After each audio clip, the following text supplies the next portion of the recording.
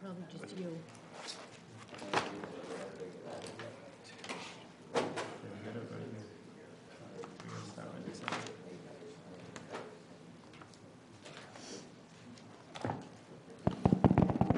Test, test.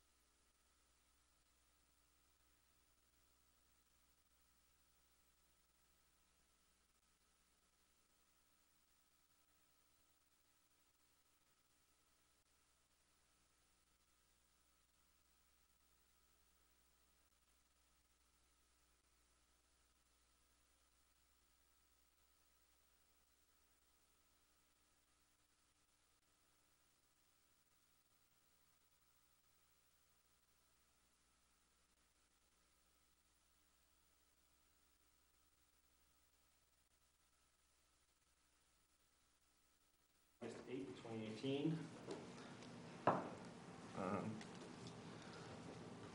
Have a call to order. Everybody please join me with the Pledge of Allegiance. I pledge allegiance to the flag of the United States of America and to the republic for which it stands, one nation, under God, indivisible, with liberty and justice for all. Thank you. Roll call. Mr. Blaze? Here. Ms. Torrens? Here. Mr. Crockett? Here. Mr. Hebert? Here. Ms. Shoup? Here. Thank you. Do I have a motion? Has everybody had a chance to review the meeting minutes from last month? And I'll make a motion to approve the minutes of July 11th, 2018 as printed. Is there a second? I'll second. All those in favor? It's unanimous. All right. Next matter is approval of the draft written decision for appeals heard on July 11th, 2018. Appeal number 2639 for John Murphy. Has everybody had a chance to read the findings of fact and everything on that appeal? Yes. Are there any questions or comments from that? Do I have a motion? Make a motion to approve appeal number 2639 as printed. For the findings of fact. Written decision, excuse me. I'll second. All those in favor? I'm just abstaining You guys, since I wasn't here. good to see you. You get in favor? Yeah. Okay. It's unanimous.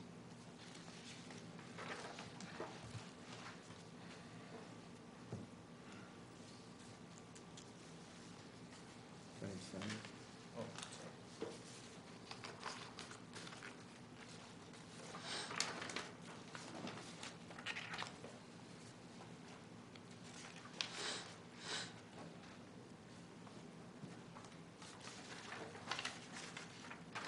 Thank you. Appeal number 2640, John S. Kelso, 1995 Revocable Trust, Patricia Nutting, trustee. So everybody had a chance to review the findings of facts on this? Yes.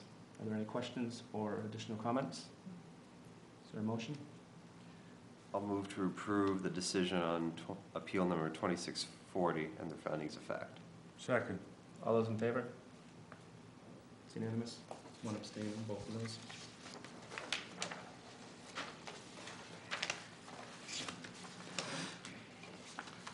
All right, we'll go right into a 6-month extension request by Dominique Fortier for Appeal 2625, limited reduction of yard size, 8 Morning Street, approved February 14th, 2018. Need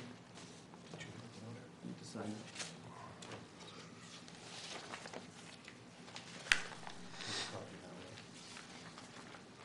Yes.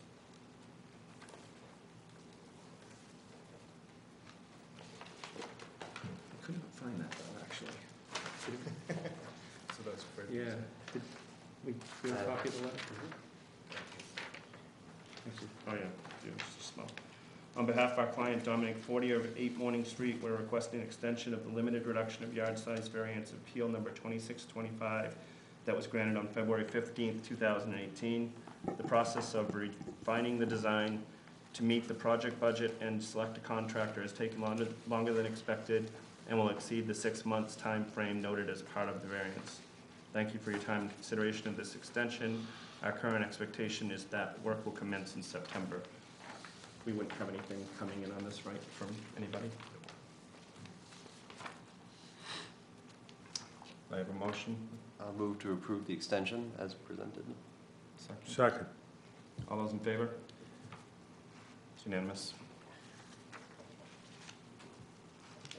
Okay, moving into our appeals. Appeal number 2641, limited reduction of yard size, request by James Holston, 22 Burnham Woods Circle, Assessors Map R68, Parcel 96. Is anybody here representing?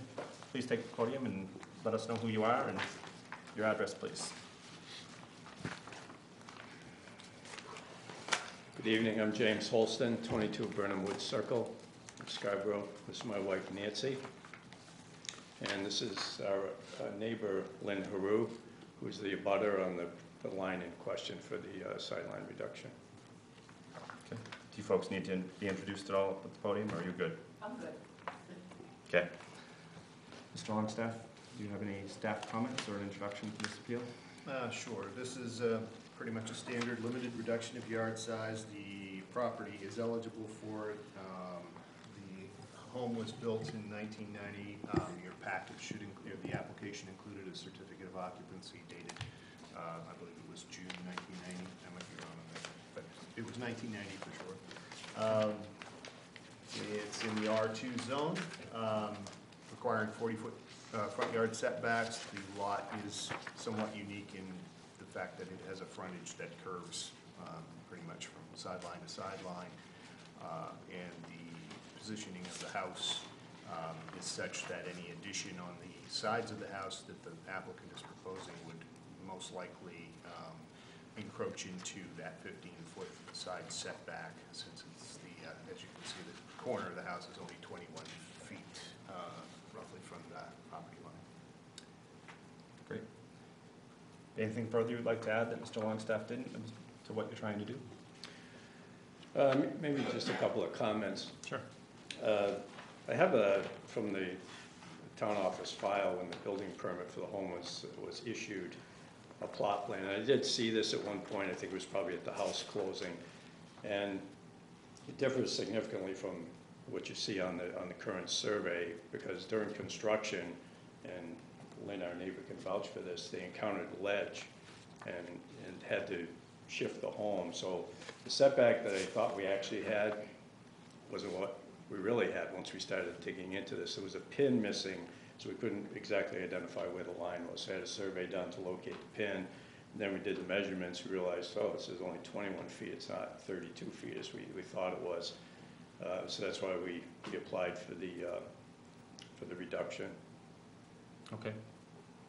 We'll go down through the questions. You can give us your answers as we go down. Sure. The existing building or structure on the lot for which the limited reduction of yard size is requested were not erected prior to July 3rd, 1991, or the lot is a vacant, non-conforming lot of record. So the occupancy permit was issued, hang on a second, it was in the packet. I believe it was 1990. Yeah, June 20th, 1990. 1990? Yeah, June 20th, 1990 is when the occupancy permit was issued. All right. The requested reduction is reasonably necessary to permit the owner or occupant of the property to use and enjoy the property in essentially the same manner as other similar properties are utilized in the zoning district. So we purchased this home in 2011. We've been in the process of kind of setting it up for our retirement needs. We've done a lot of renovations to the home. And this addition, which you can see on the picture up there, is for a small wood shop. I'm a hobby woodworker, do a lot of different types of things. And then Nancy has a sewing and craft hobby, So this is just to allow us the room to be able to enjoy those hobbies during our retirement years. No business No business. conducted out of the residence. No. Due to the physical features of the lot and/or the location of existing structures on the lot, it would not be practical to construct the proposed expansion, enlargement, or new structure in conformance with the currently applicable yard size requirements. From a practicality point of view, I've met with several contractors to discuss different options, and you kind of see it on the picture behind you. The fact that the ledge was encountered during the construction, actually Lynn's house next door is totally on a slab for that reason. So it's there's a lot of unknowns if we started digging in the ground. So an extension of the garage slab, and you can see it in the picture that just kind of the white block diagram, of just kind of coming back that way, having the wood shop attached to the garage makes a lot of sense. You know, sometimes you got to do big assemblies or whatnot. You want to use the garage space as well.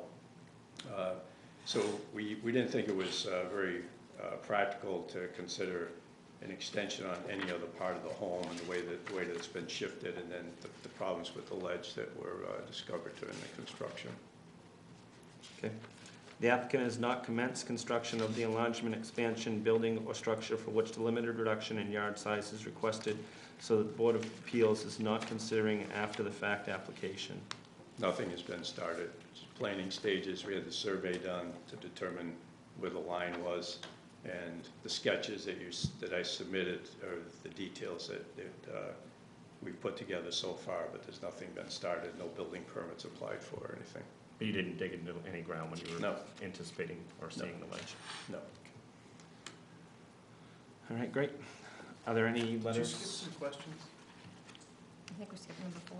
Could I skip? Oh, yeah, sorry, I did, thank you. You The get right impacts- to the end real quick. The impacts or effects of the enlargement, expansion, or new building or structure on existing uses in the neighborhood will be substantially different from or greater than the impacts and effects of buildings or structures which conform to the yard size requirement. I guess I need to put these on, huh? Please. I think I have to look at, which question is that? Number 4. Number 4. Yeah, I jumped over one, sorry.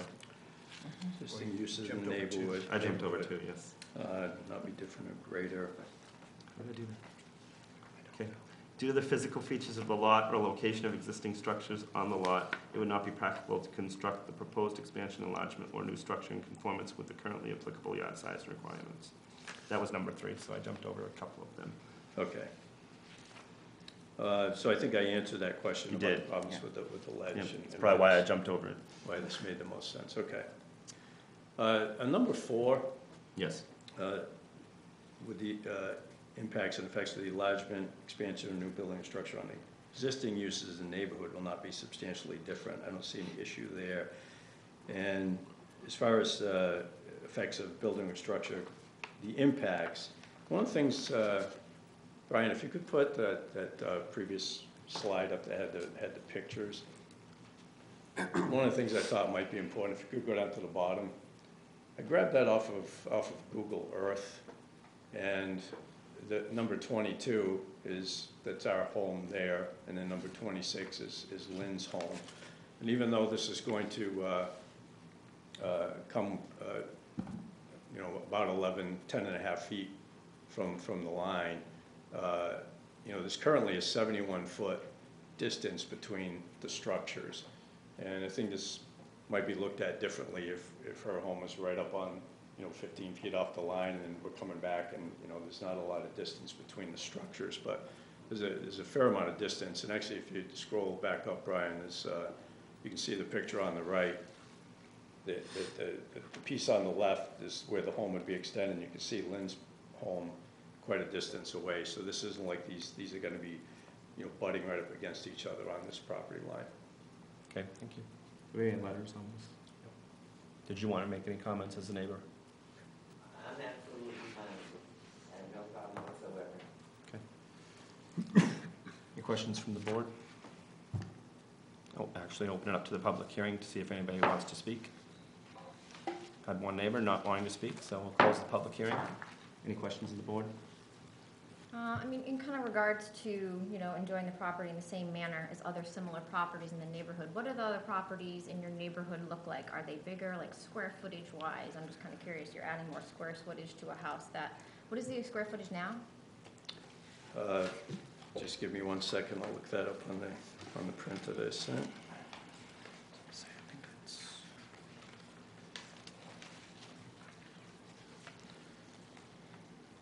Okay, the existing structure,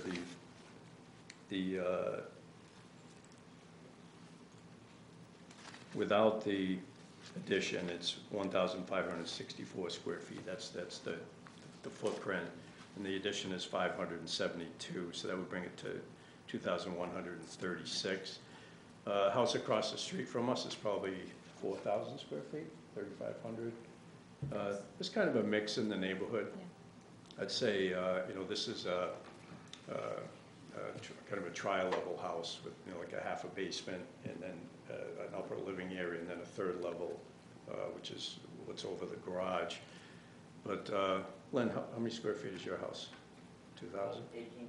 1,800. But there's other colonial style homes in the neighborhood that are probably, you know, 3,000, 3,200 square feet. Okay, thank you. Any other questions? No. Okay, moving in, go through the question for finding of facts. Number one, the existing building or structure on the lot for which was the limited reduction of yard sizes requested were erected prior to July 3rd, 1991, or the lot is a vacant, non-conforming lot for record. We'll just start at the end down here. The applicant has provided the occupancy permit, which has clearly shown that this is accurate. Yep, I can concur that the date of issue of the certificate of occupancy is, as the applicant stated, June 20th, 1990. I'm in agreement. I'm in agreement. Yeah, it's pretty straightforward. I mean, we've got everything in front of us that shows that they have that. All in favor of one being met? It's unanimous. The requested reduction is reasonably necessary to permit the owner or occupant of the property to use and enjoy the property in essentially the same manner as other similar properties are utilized in the zoning district. Start back down here. I mean, reasonably necessary. I mean, try to use that kind of loosely, I guess, when you compare your house to the other ones in the neighborhood. I'm not familiar with the neighborhood, but I believe you. I've heard at the street that the house, some are bigger, some are smaller. Go back and forth with that, but I mean, I think you're totally entitled to enjoy your house the same way that other people are with the same amount of size. I would agree. As indicated, the applicant stated that the current square footage of the house, approximately 1,564 square feet. The neighbor is 1,800 square feet, and there are other homes in there between 3,000 and 4,000 square feet. I don't really see an issue with this applicant looking just to enjoy the home and increasing it in size to a similar size to other houses in the neighborhood.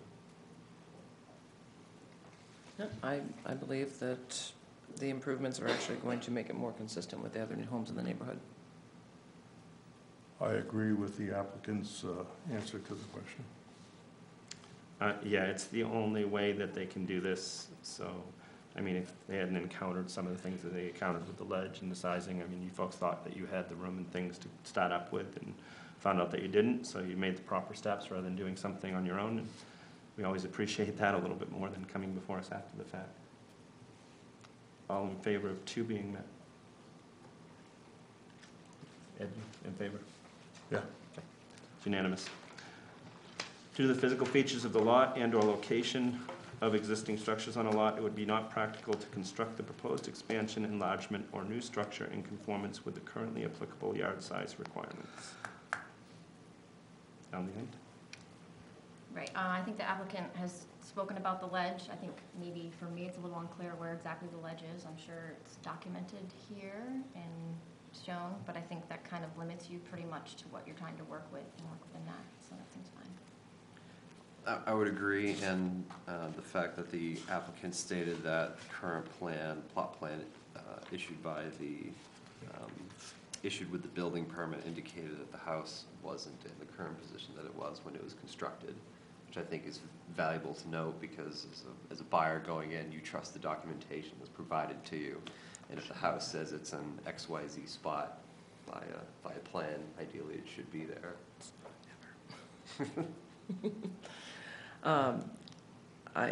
I've seen many times where the files that are on record with the towns are just wrong, and it's understandable how that happens. And so we usually, I'm a real estate broker, we usually advise people to seek this kind of research and get that done before buying a house. But, and I think it is unclear whether or not there is ledge in the right places that we're talking about. But I think this is a reasonable expectation that you're going to encounter some topography challenges. And it seems like this is probably also the most likely way to add on to your house without compromising the architecture and working within the topography challenges, so. We've already closed the public hearing, sorry. The shape of the lot is weird to begin with. It really doesn't have any place to expand other than to the sides. So I'm perfectly in agreement with what they're doing here. Did you say you had someone come in that had done a new survey to locate everything for you? Yes, I used Sebago Technics, Okay. and the survey was completed back in the middle of June. And did they have any recommendations or think that anything was better for you based upon possible ledge or anything? Did they even go into that? No, it was really just to identify the sideline accurately, All right, because there was a missing pin, so they placed a pin and then put some markers in. You can see it in the diagram Thank you. on the screen. All in favor of 3 being met? It's unanimous. 4, the impacts and effects of the enlargement, expansion, or new building or structure on existing uses in the neighborhood will not be substantially different from or greater than the impacts and effects of a building or structure which conforms to the yard size requirement. The applicant provided a picture, and you nicely answered my questions regarding the neighborhood and the surrounding properties, and so I think you've met this. I would agree, and I'll piggyback on Melinda's previous comment of how, there's only one way for you to really feasibly expand this house, and it's to the sides. So I agree. I agree. Yeah, I agree as well. Yeah, and I mean, the pictures help. It looks like it's more a little bit sheltered from the other neighborhoods, and you're doing it onto the back, so it's not something that's gonna stick out in the front or stick out on the side of someone's property. We've had people come in before that say they lose sunlight and stuff. We can't really consider that, but it looks like you made some steps to actually take care of these things, which is good. Mr. Chair, can I add one more comment? Sure. I'll also note that in the application that the applicants indicated that both the abutter who's present and has voiced support for the addition and the homeowners association president approved of the proposed addition. Okay. All those in favor of 4 being met? It's unanimous. 5, the applicant has not commenced construction or enlargement, expansion, building, or structure for which the limited reduction in yard size is requested, so the Board of Appeals is not considering an after-the-fact application. The applicant has testified that he has not begun construction, and I will take that. I can verify that. And Brian. Okay. Brian verifies this, so I'm in agreement with this as well. I'll accept that. I'm fine. I asked the question point blank, and you said no, so I revert back to that answer. All in favor of 5 being met? It's unanimous. Do we need to go over B, C, or B, Mr. Locksmith, on this? Down at the bottom? No. Okay. Open it up for a motion.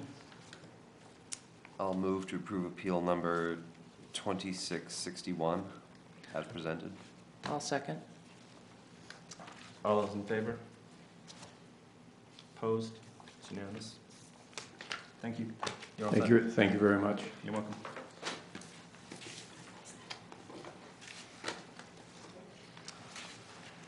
Going right into appeal number 20. Can you Sorry. give me just a minute so I can get my desk cleared? Okay. Set that for it? All right. Thank you. You're doing 2 jobs tonight. Trying to do 2 jobs. Successful.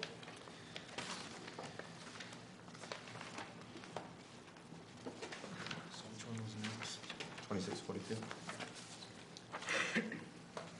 They were kind of out of order when we got them, so I don't know if yours came in the same way. Yeah, which one was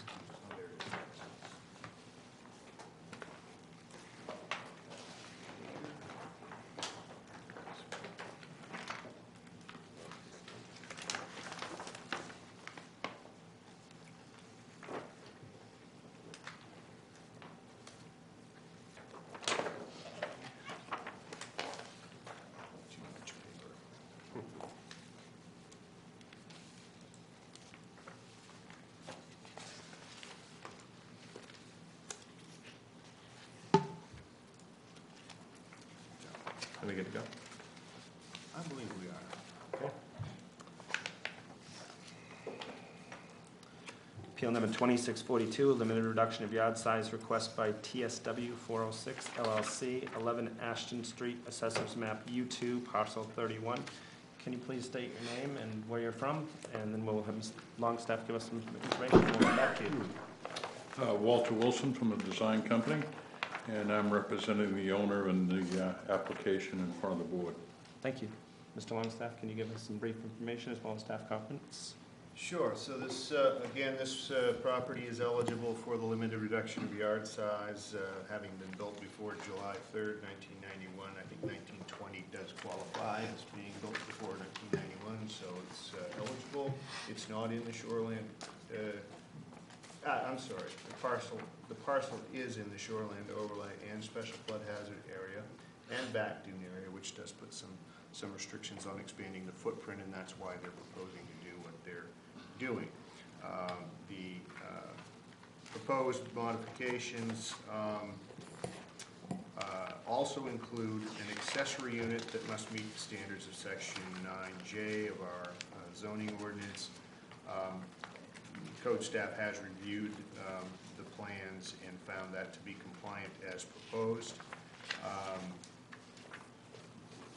I put in my staff comments that Walt and I had a discussion about there were some conditions put on an administrative appeal that was filed back in the late 90s, and at that time accessory units were not permitted by the town of Scarborough, and so those conditions were put in place because of that, and since then the zoning ordinance has been amended and setbacks and other land use standards have been amended so that this is now actually a conforming use if it's done in conformance with those standards in section 9J, and it is. So we weren't exactly sure at first how to deal with those conditions, but upon further inspection found that they weren't conditions put on a variance, they were conditions that were put on an administrative appeal to the code enforcement officer's decision to deny the permit.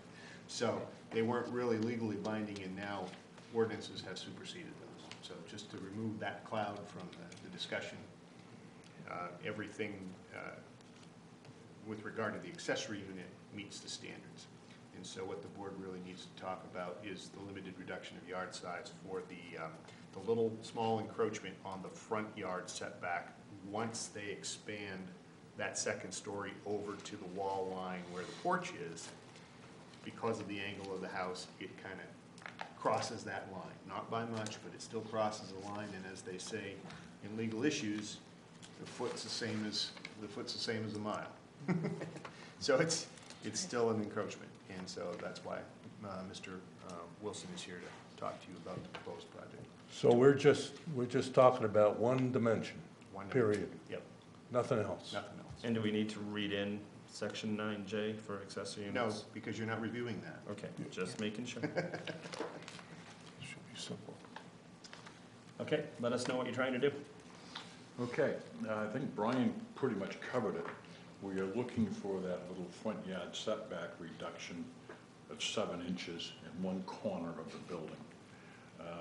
The existing house is to be rebuilt over the existing concrete foundation in compliance with the character-based zoning ordinance in Higgins Beach. And the proposed structure will include several components that are permitted under the ordinance, and the structure will not increase the existing lot coverage. The front yard setback of 18 feet from Ashton Street to the existing front facade of the building is met. The proposed second floor is to extend over the existing first floor side porch approximately 7.5 feet, which will extend the front facade of the building. Because the building is placed at an angle with Ashton Street, the extension will encroach into the front yard setback. The proposed setback from Ashton will be 17.42 feet. The proposed front yard setback will require a reduction in yard size residential to be compliant. And part 2 of that is the exact dimensional request. We're looking for a reduction of 7 inches on the front yard setback. Okay, let's go into the questions. The existing building or structure on the lot for which the limited reduction of yard size is requested were erecting prior to July 3rd, 1991, or the lot is a vacant, non-conforming lot of record. I think that's been pretty established with Mr. Longstaff's comments. Yeah, the existing structure, the main house was built in 1920. Of course, we have the building in the back, but we aren't seeking any variance for that, so that's, even though it was 1991 on the back building, we don't need any variances for the rear building, just the front building that was built in 1920. Okay, thank you. The requested reduction is reasonably necessary to permit the owner or occupant of the property to use and enjoy the property in essentially the same manner as other similar properties are utilized in the zoning district. The front yard reduction of 7 inches is reasonably necessary to permit the owner to extend the front wall side over the existing front side porch. The front gable wall will then be in a straight line in compliance with the character code of Higgins Beach. Article 4, Section A2D states that the outer wall of the main building mass must be located entirely in a single plane. Articulation in the wall line is not permitted except by use of a component. So when that wall is extended across, it's the mass of the building we're talking about, and we aren't allowed to have any ins and outs, so I couldn't set that portion back to meet the ordinance because the ordinance says it has to be a straight line. So the second floor extension over the porch being flush with the front of the building at the angle requires the 7-inch encroachment to take place. Due to the physical features of the lot and or location of the existing structures on the lot, it would not be practical to construct the proposed expansion, enlargement, or new structure in conformance with the currently applicable yard size requirements. The existing building, a concrete foundation, is not parallel to the front property line. It is located at a slight angle to Ashton Street. The proposed expansion of the second floor front gable wall extends into the front yard setback. The design standards of the CDCR zone require that this wall be in a single plane, and therefore it creates the encroachment. Thank you. The impacts and effects of the enlargement, expansion, or new building or structure on existing uses in the neighborhood will not be substantially different from or greater than the impacts and effects of a building or structure which conforms to the yard size requirements. The project design has received administrative review approval for compliance with the zone. The building satisfies the size, shape, height, and bulk requirements, and as such, the impacts and effects of this building on existing uses in the neighborhood will not be substantially different from or greater than the impacts and effects of a building which conforms to the front yard setback. The requested 7-inch variance will have little, if any, neighborhood impact or effect. Thank you. The applicant has not commenced construction of the enlargement, expansion, building, or structure for which the limited reduction in yard size is requested, so that the Board of Appeals is not considered an after-the-fact application. No construction has started. Thank you. We have any letters on this, Mr. Longstaff? Nope. Okay. Questions from the board? I'm having a hard time visually, I'm not an engineer here, designer, understanding the necessity for 7 inches, I think. And the foundation meets the setback, but you want to put an addition on, and because of the character-based guidelines, it has to be flush? What do we? Is this created Single by the can have a character-based jet. guidelines so that he has to do this because of the new guidelines? That's what I thought. It's forcing the issue. The center main mass of the building, or the core of the building under the ordinance, has to have no undulations in the exterior wall at all. However, you'll see that there are undulations in the proposed building, and that's accomplished by what's called components that you add to the mass to create the irregular shapes in some places. But the main core of the building, which the front wall of this house is, has to be in a straight line. Any other questions from the board? I'd like to open it to public hearing. Anybody wish to speak on this appeal? Please take the podium. Give us your name and address. Hi, I'm Bob Jaworski. I'm the abutter on the Bayview side. I'm representing the estate on the Bayview side. We don't object to the 7 inches on that. The only thing that we would ask is, I think on the plan it actually shows that the fence is actually on the other side of the property, that as part of the project, it just get put to the proper space, but we don't object to the 7 inches. It doesn't impact anything really, and the existing house is there now. Thank you. Mr. Wilson, do you have any objections to that request? Yes, actually, I've talked to the owner about that, and they intend to redo the fence and put it right on the property line. I've actually been out there, walked the fence line, and we talked about it, and they want to fix the fence anyway. So that will be That not satisfies you? encroaching on that side. David put a fence back or whatever. Great. Where it's supposed to be. Thank you. We always look to appease neighbors whenever we can, so. Anybody else wish to speak in the public hearing? Seeing none, I'll close the public hearing. If we don't have any additional questions, we can go into the questions through the board.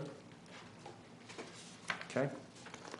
Existing building or structure on the lot for which the limited reduction of yard size is requested were not erected prior to July 3rd, 1991, or the lot is a vacant, non-conforming lot of record. I think this is pretty Yeah, self-explanatory. I'm sure the town records will reflect that the house was built in 1920. I agree. No question on the date of the building. I agree. Mr. Longstaff has confirmed that, so there's really no question on this. It was definitely built before. All those in favor of 1 being met? It's unanimous. 2, the requested reduction is reasonably necessary to permit the owner occupant of the property to use and enjoy the property in essentially the same manner as other similar properties are utilized in the zoning district. That to have this in? I mean, I guess we've become familiar with Higgins Beach. I'm not quite sure if this is similar to exactly what the properties are surrounding it, but again, 7 inches so they can have, come in conformance with the Higgins Beach ordinance and all that seems okay. I agree. Requesting that small of a, I guess, variance for this is, again, this is being forced by the character code of the Higgins Beach ordinance, so there really isn't a fault here to be found. Yeah, having reviewed all the exhibits that you presented, I see where there's you haven't really substantially changed everything to a point where it would make no sense, and it seems to be consistent with the character codes. Makes all the sense to me. This is another Higgins Beach rebuild. Everybody's getting these places and rebuilding them. I'm 100% in favor of it. 7 inches is nothing. Yeah, I mean, as I addressed Mr. Longstaff, we kind of forced the issue with this by putting in place the character-based coding, so they have to do it to comply. So it's pretty straightforward as to what's happening here. All those in favor of 2 being met? It's unanimous. 3, due to the physical features of the lot or the location of existing structures on the lot, it would not be practical to construct the proposed expansion, enlargement, or new structure in conformance with the currently applicable yard size requirements. I appreciate you answering my questions regarding the 7 inches. That kind of makes more sense to me now, and I think that's fine. Demonstrated by the stamp survey, the building is where it is, and it's on the property where it's located on the drawing, and there really is no way around this if they want to make any sort of expansion or modification to this structure. Yeah, I believe you've done the best you can to make it exactly where it should be. I'm in agreement. Yeah, Mr. Wilson has addressed the fact that it's not where it should be to be able to be doing things the best we could on this, so we have to deal with where the house is located, and this looks like to be the best solution to that. So all in favor of 3 being met? It's unanimous. 4, the impacts and effects of enlargement, expansion, or new building or structure on existing uses in the neighborhood will not be substantially different from or greater than the impacts and effects of buildings or structures which conform to the yard size requirement. I mean, this is kind of what's happening in Higgins Beach, is everyone's fixing up the houses and trying to come in conformance there, and so, I don't think 7 inches, and no one would ever know that this is an issue. It's fine. I would agree. I have nothing to add. I don't believe there'll be any impact. As far as I'm concerned, if the administrative review approval was done, Yeah. it's a done deal. We're here for 7 inches, not the house. Yeah, I mean, it's pretty minimal what we're looking at here. I mean, it's not gonna really affect anything for site or anything with that extra 7 inches, so I would say we've definitely gone over everything we need to do with this. All in favor of 4 being met? Unanimous. 5, applicant has not commenced construction or enlargement, expansion, building, or structure for which the limited reduction in yard size is requested, so that the Board of Appeals is not considering an after-the-fact application. It's pretty straightforward. I asked the question, it was answered as no, I can verify it. and Mr. Longstaff's verified it, so. Nothing to add. Nothing to add? Well, so, Thank you for verifying that for us as well.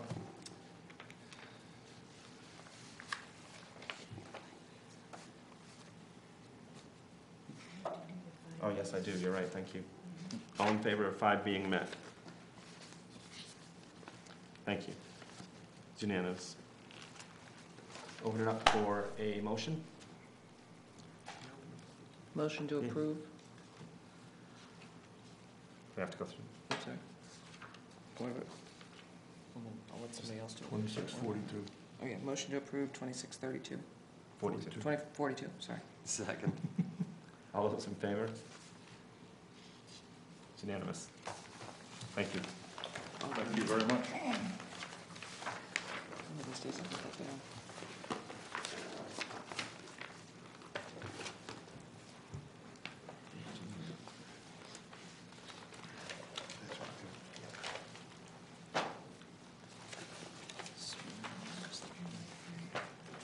Looks like you're camping out there for one more, Mr. Wilson. Yes. We'll let Mr. Longstaff get his paperwork ready, and then we'll move on.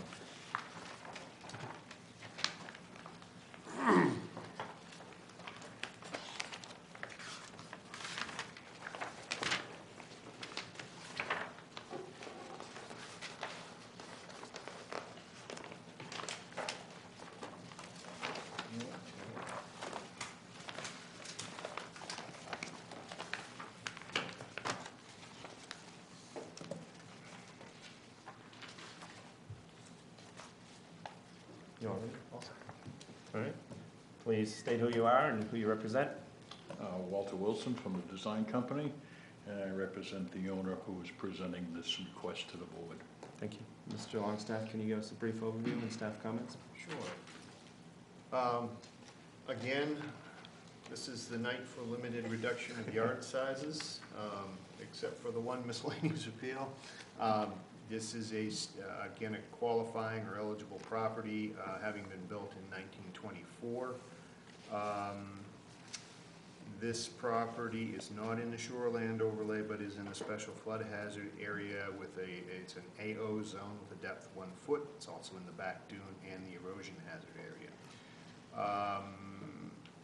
The appellant proposes a substantial renovation that includes adding about 2.5 feet to the westerly end or backside of the existing footprint, and this results in an encroachment of the minimum secondary yard front setback. So this property has 2 frontages, as you can see on the screen. Maybe I can make that a little bit bigger so you can see it easier. It's on the corner of Bayview and Vesper, so it does have 2 frontages. Vesper is the primary frontage, Bayview is the secondary frontage. The Higgins Beach zoning ordinance requires on the secondary frontage a minimum setback of 12 feet.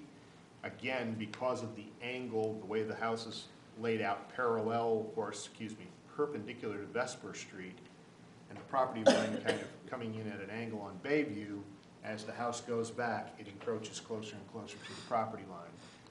So most of the house already encroaches on that 12-foot secondary setback, but by adding the 2.5 feet to the back, they're expanding on that encroachment, and that's why Mr. Wilson is here asking for the limited reduction of yard size.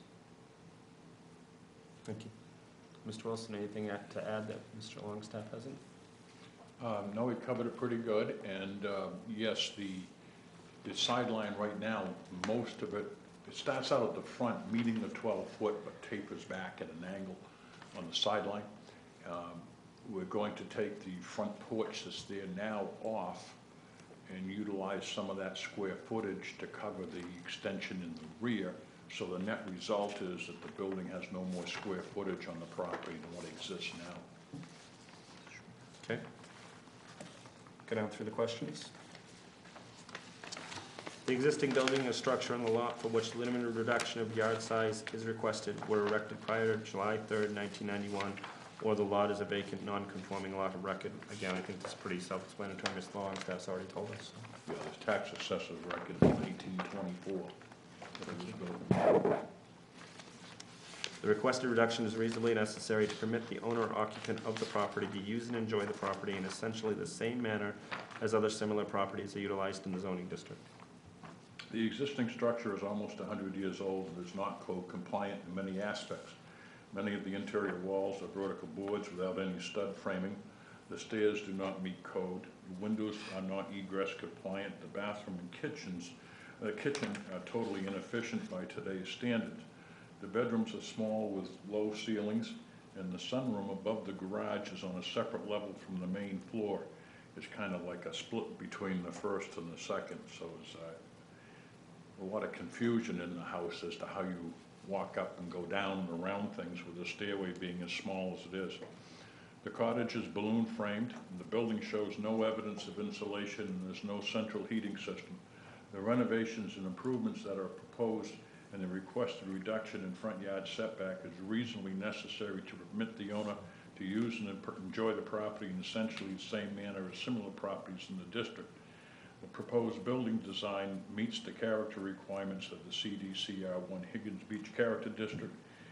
We have a letter of that stating that, as well as all the restrictions in the overlay districts that are imposed on the property. Thank you. Due to the physical features of the lot and/or location of existing structures on the lot, it would not be practical to construct the proposed expansion, enlargement, or new structure in conformance with the currently applicable yard size requirements. The property is located on the corner of Vesper and Bayview, the primary front being Vesper and the secondary being Bayview.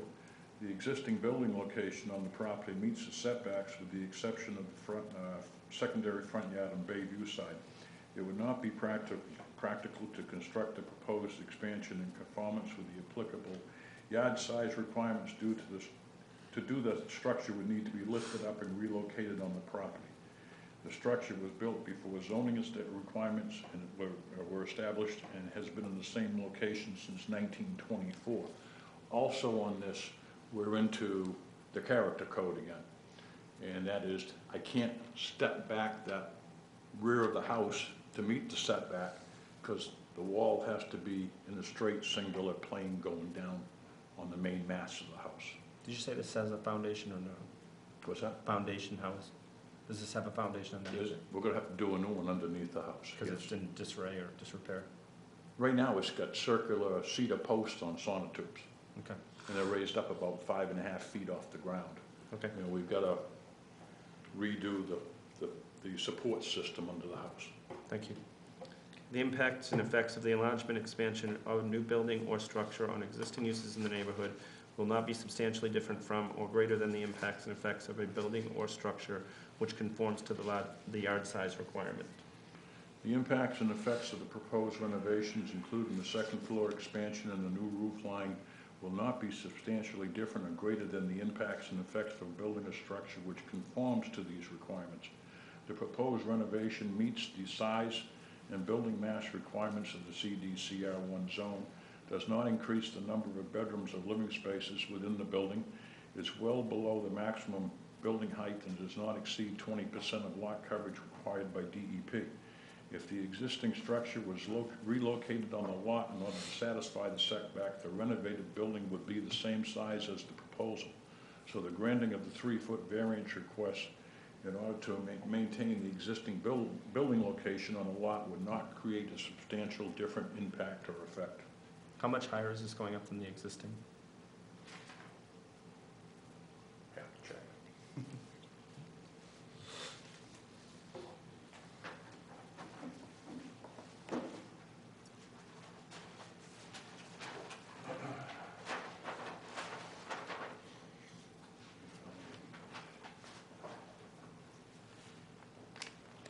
The existing building from ground to top of roof is 25 foot 8 inches. The proposed expansion of the vertical roof would be 31 foot 6 inches. The maximum in that zone is 35 feet, so So it's going up about 6 feet. yeah. The applicant has not commenced construction or of the enlargement, expansion, building, or structure for which limited reduction in yard size is requested, so that the Board of Appeals is not considering an after-the-fact application. No construction started. Thank you. Any questions from the board? Yes, sorry. Go ahead. It sounds like the building, the house that's there now is not in good condition. It's in good condition for the use of a summer cottage. Right.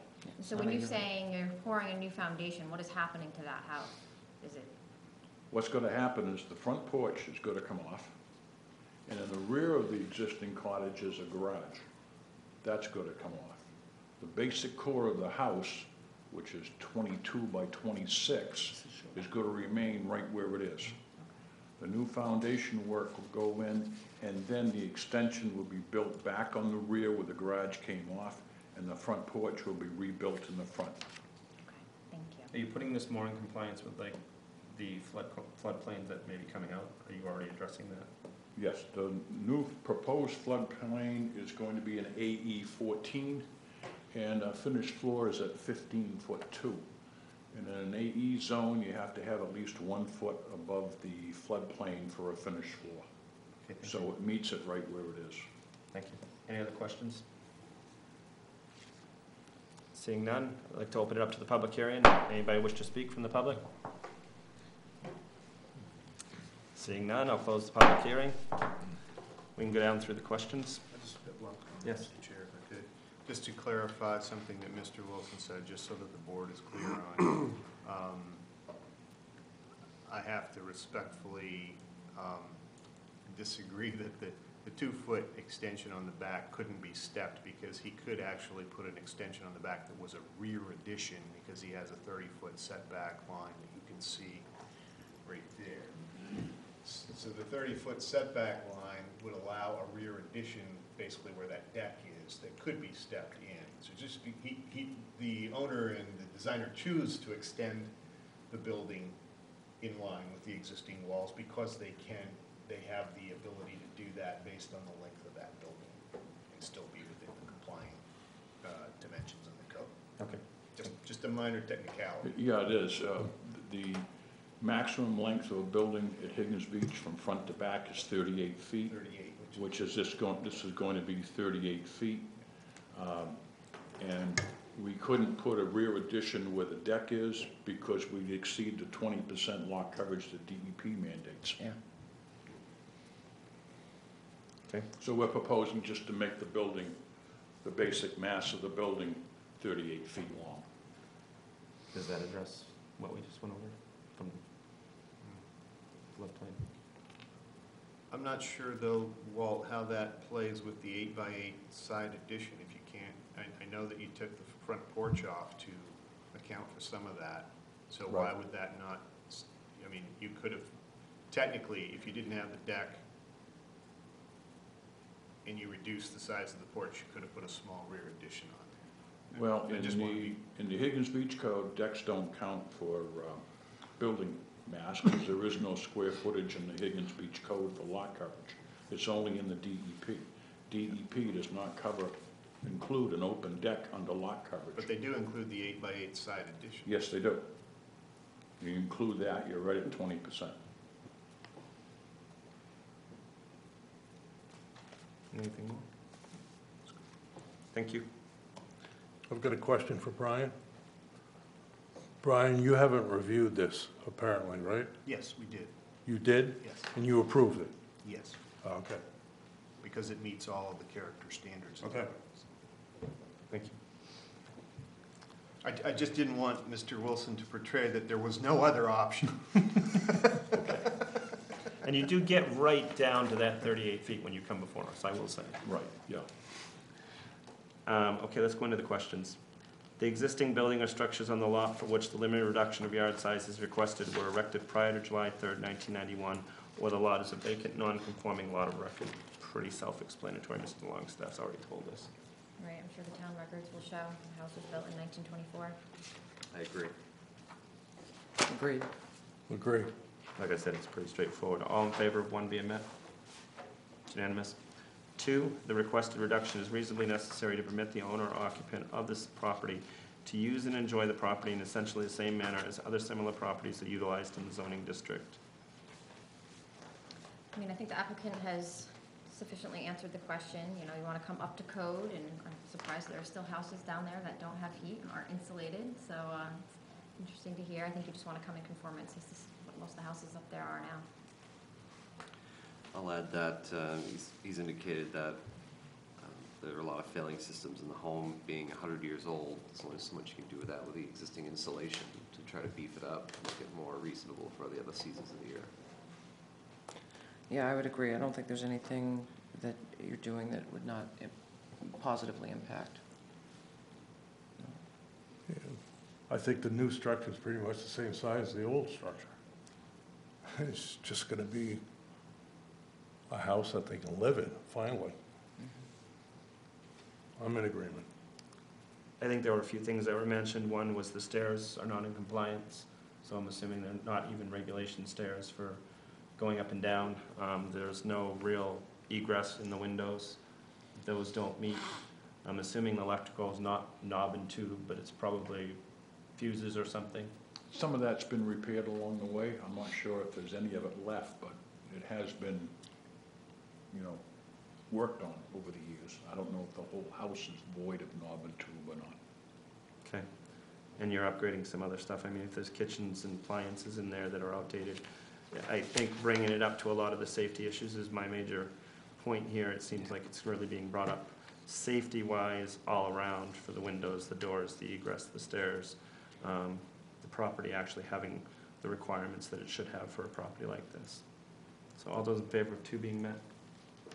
It's unanimous. 3, due to the physical features of the lot and/or location of existing structures on the lot, it would not be practical to construct the proposed expansion, enlargement, or new structure in conformance with the currently applicable and yard size requirements. I think we're getting back to the character base on this, and we can go down through the line, but I think this is where it's punching its way in again. Well, and I think you've also said that the existing building already doesn't meet the secondary front yard setback, and so you're already not in compliance, and you're just trying to, I think you're limited by these character zones. I mean, I understand what Brian is saying, you do have other options, but you have 2. So this is one that you're choosing, and it seems fine. I agree with the comment regarding the secondary front yard setback. I was going to say, but I don't have anything additional to add. Yeah, I think, you know, you meet the character standards, there's no increase in size, you're meeting within the limits of DEP, you've got all sorts of restrictions that are around this property, and I think you're doing it the best you can. Yeah, with the house in the position of its current position, it's kind of ridiculous to expect anybody to jack it up and then move it 3 inches or 7 inches or 9 inches, whatever it is. I think I'm in agreement with what they're doing. Well, and I don't think it could be probably jacked up and moved with the shape that it's in and the features that it has right now. I mean, Mr. Longstaff and Mr. Wilson only differed on one thing, and I agree with Mr. Longstaff about that. And, I mean, other than that, I don't really see anything that's not where it should be. All in favor of 3 being met? Unanimous. 4, the impacts and effects on the enlargement, expansion, or new building or structure and existing uses in the neighborhood will not be substantially different from or greater than the impacts and effects of a building or structure which conforms to the yard size requirements. No, I mean, I'm just trying to fix this house up, make it nicer, get into compliance here with code and with the Higgins Beach ordinances and whatnot, and so I don't think it's gonna have impact, nothing but good. I agree. I mean, it seems to be the trend with other homes in the area who are going over similar renovations that this isn't out of the ordinary of what the trend has been. Additionally, the applicant stated, as has been mentioned already, they're going to be in compliance with the character-based requirements of CDCR1. I agree, and I think it's important to note too that they're improving the, you know, the flood zone requirements too, stepping up. I'm in agreement. Yeah, coming from a former insurance agent's aspect, there's a lot of things that are being Really done to this home that would not make it insurable if it stayed the way that it was. And it is nice that it's coming up to the character-based coding. And there's a lot of things with the house that are quite frankly probably lived its life and really need to be repaired. I mean, no one can stay in a house in Maine if there's no insulation in it throughout the winter time. Number 4, all in favor? It's unanimous. 5, applicant has not commenced construction of the enlargement, expansion, building, or structure for which the limited reduction in yard size is requested, so that the Board of Appeals is not considering an after-the-fact application. Applicant has testified that construction has not begun. I agree. I agree. I walked by there the other day, nothing's been done. Well, based on your walk by, which you're not supposed to do. No. I walked by it. I didn't look at it, I walked by it. As long as we clarify that. Okay. Yes, so through the neighborhood. He has to walk through the neighborhood with blinders on, so he can't see any of this new construction that's going on. All in favor of number 5 being met? You all set, Mr. West? It's unanimous. Open it up for a motion. I make a motion to approve appeal number 2643 as presented. Is there a second? I'll second. All those in favor? It's unanimous. Thank you. Thank you very much.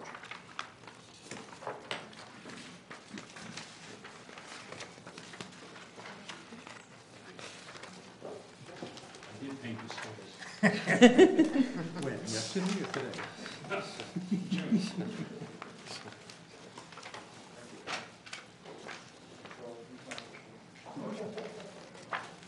I'll let you get set up and then we'll move on. Yes.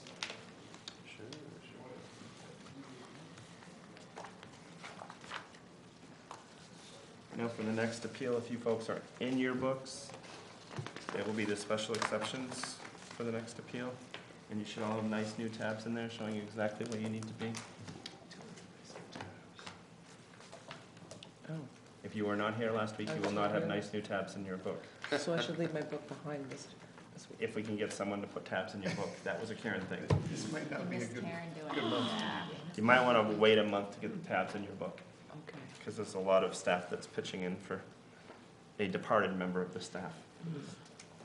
She's still alive. Taken up, she's still alive, yes, she has taken up a position with another town, and she's very happy with what she's A little doing. grim, that was Yeah, sorry about that. She is still with us, but sorely missed at the meetings here.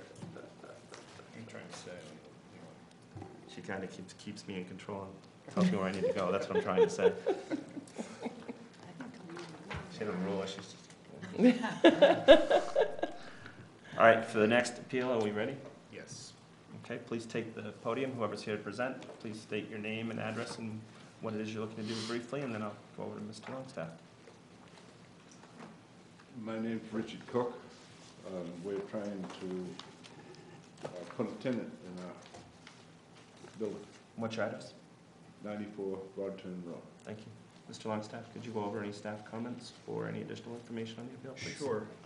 This is a miscellaneous appeal to basically convert a legally existing non-conforming use in the rural farm district on Broadturn Road.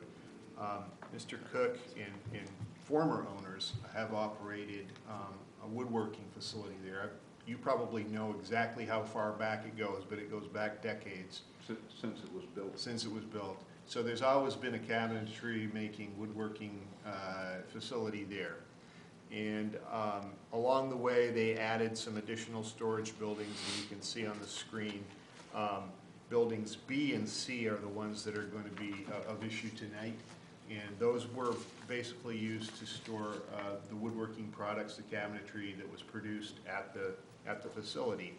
And then it would be trucked out of there to be installed at wherever the location was. I guess, according to Mr. Cook's letter and explanation, the business dynamic has changed.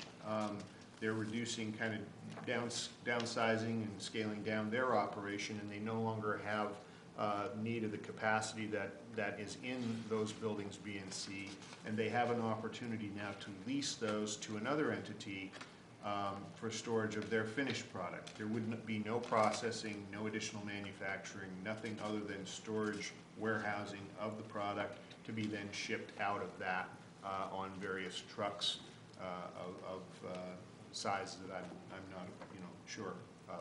I'm sure Mr. Cook will talk about that. So what's before the board is a miscellaneous appeal. It's the tool that we use to exchange or change or convert one non-conforming use to another non-conforming use, hopefully no more non-conforming than the previous use.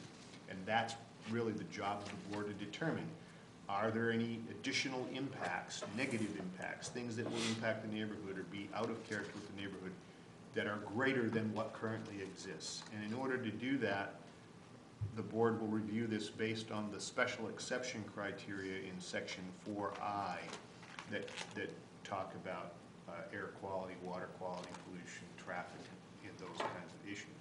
That's how we kind of make that decision. The other point I will make before Mr. Cook talks is that the miscellaneous appeal for an expansion, change of use, whatever the use issue is, must first go to the planning board, Scarborough Planning Board, for an advisory opinion as they review these types of non-residential uses more often, and they may have better insight into things like traffic counts and safety issues and those kinds of things. That was done on Monday night, August 6th, just this week. Minutes haven't been typed up because of poor departed Karen. So I did receive an email from Jamel Torres, assistant planner, that the board's advisory opinion was favorable. They had no strenuous objections of any kind to the proposed conversion of that use. The board, according to the ordinance, must not vote contrary to that opinion unless they document an exact and specific reason why. So if you have or uncover reasons that the planning board did not, then you may vote contrary to how the board's opinion went, but you just have to be aware that you need to have good reason for doing that.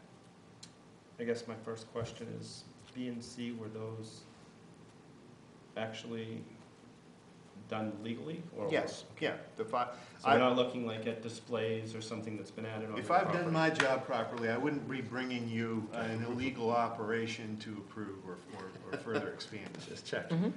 We have had I some. appreciate that you're checking. I don't appreciate that you're questioning my ability to do my job. Not question your ability. I'm just kidding. We have had people do crazy things. Brian, Yes, I've they got- actually received a miscellaneous appeal for that purpose back several, I can't remember the exact date, but the file documents that those buildings were approved, the use of those buildings. So we're just basically looking at the uses of those buildings just going forward. The Yeah. reason is, it's no longer the Cook's entity that's using those buildings. Okay. It's another entity. Even if the Cooks changed their manufacturing and built something else that was not cabinetry or woodworking and wanted to store, they'd still have to come back for that miscellaneous appeal because it's not what they were approved for originally. Thank you. Okay. Very detailed. Appreciate it. Can more than one business be operating? Yeah, it's a lease. That's just the form, they retain ownership. It's just the use that's in there, but that's one of the reasons why it's a different situation than what they were approved for. Okay, so it's legal. Yeah. Okay. I think Mr. Longstaff's done a pretty good job of explaining everything to us. If you need to add anything, you certainly can. If not, we'll go into the questions. No, that's fine. Thank you. I didn't mean to step on you. No, that's okay with me. She had something. Oh, you did, yeah, now would be the time if you have additional information. The applicant had come to us before and wanted to give us additional information, but we need to do it when your appeal is actually being presented. The concerns seem to be graphic, so this seems. Thank you. Thank you, Mr. Longstaff, for I reminding me. probably do if you need me All the time, to. Thank you. Thank you. multiple copies. I will put this into the record. I have the official record, so. Excellent, thank you.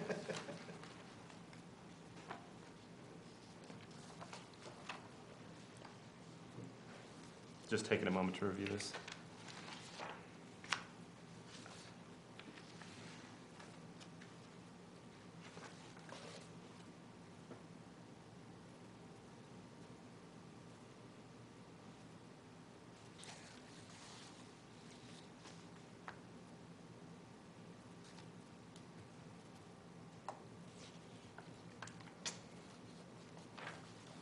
Everybody have a chance to review it?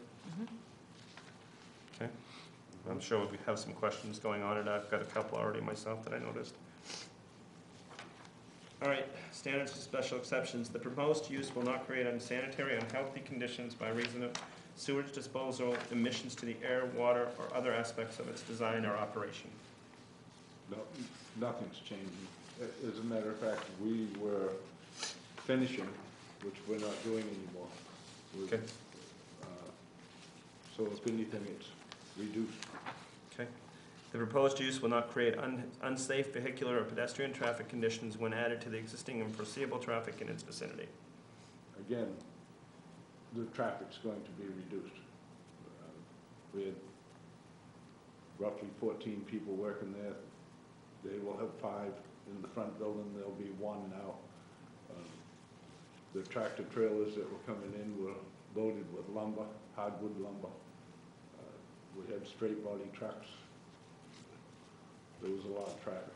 Plus, once the kitchens were made, we were shipping them out. Okay, thank you. I got a question. The new operation though, do you have any idea how much traffic that's gonna generate?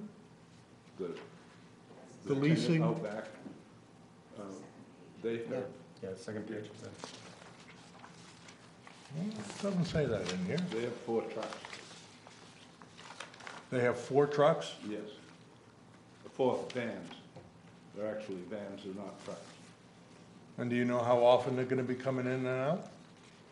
Well, I would imagine they,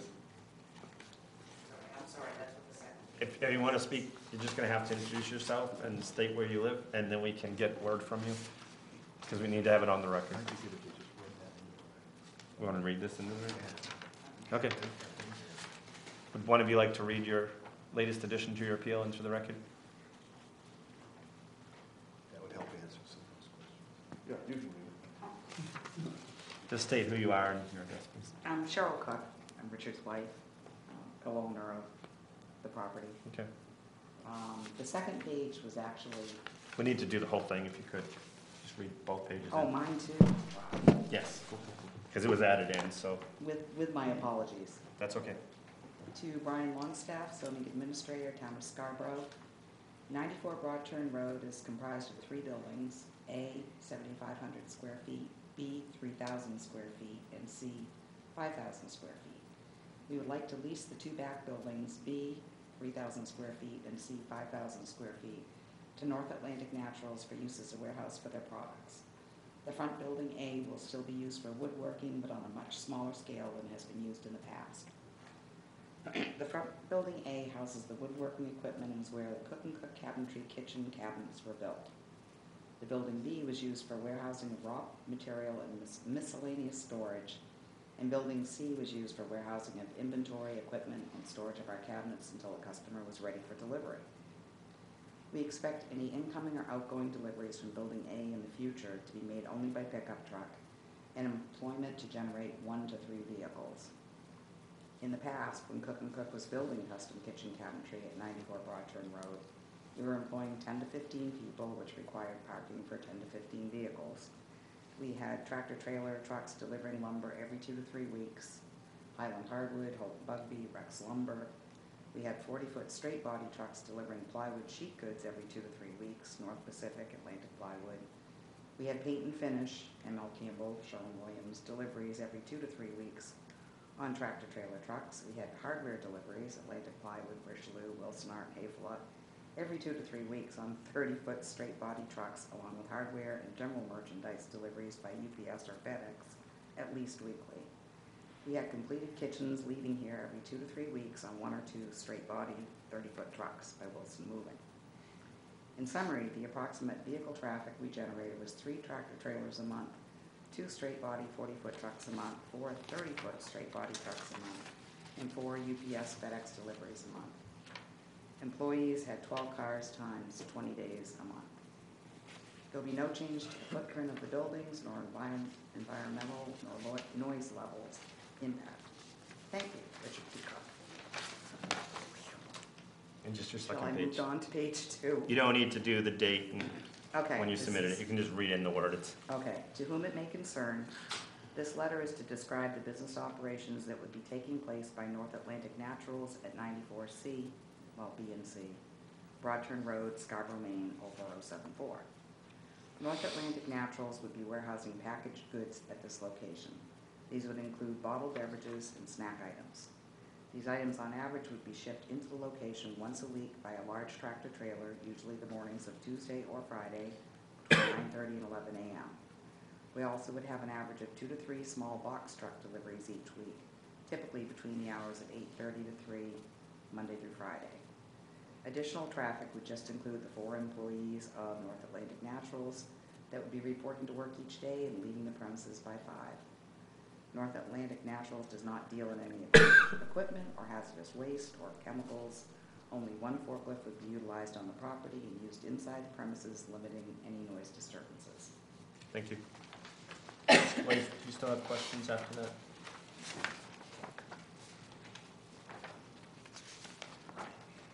Well, you mean other than whether I believe it or not? This outfit is leasing 2 buildings for inventory. And they're only making a couple deliveries a week? That doesn't sound right to me. That inventory is just sitting there all the time. I don't think that this information is correct. That's my opinion. Thank you. I think they're making 4 deliveries a day. Well, they got 4 people working there. What are the 4 people doing? They load their trucks, they take their trucks to, well, the high school. Well, that's not in here. Yeah, I think that's what she said. Yeah, additional traffic would include 4 employees of Nan that would be reporting to work each day and leaving the premises by 5 o'clock. Mr. Blaze, would you like to go through all the questions, then we can ask Yeah. when we open it up to board questions, because I think there'll be a few. Thank you. Going on to B, the proposed use will not create unsafe vehicular or pedestrian traffic conditions when added to the existing and foreseeable traffic in its vicinity. No. Thank you. The proposed use will not create public safety problems which would be substantially different from those created by existing uses in the neighborhood or require a substantially greater degree of municipal fire or police protection than existing uses in the neighborhood. No, we've only had 1 problem in 25 years there. Okay, thank you. The proposed use will not result in sedimentation or erosion or have an adverse effect on water supplies. No. The proposed use will be compatible with existing uses in the neighborhood with respect to the physical size, visible impact, intensity of use, proximity to other structures, and density of development. Nothing's changing in the buildings. Do we have an overhead that we could get on this as far as looking at the properties? Like a Google Earth or something? We can actually see the properties. I have the tax map, I have, Is there a way we can go and bring up the street view? what do you need to see? I just- Can't see there. I just figured it'd be helpful just to see what's going on. We had one that there was a lot going on in the yard, so it seems like there's a lot going on here too, and it might answer some questions for people, just to have it out. Okay, thank you. You're not located in a shoreline zone as depicted on Town of Scarborough's official shoreline zoning. The proposed use will comply with all requirements of the town's Scarborough shoreline zoning ordinances. No. Okay.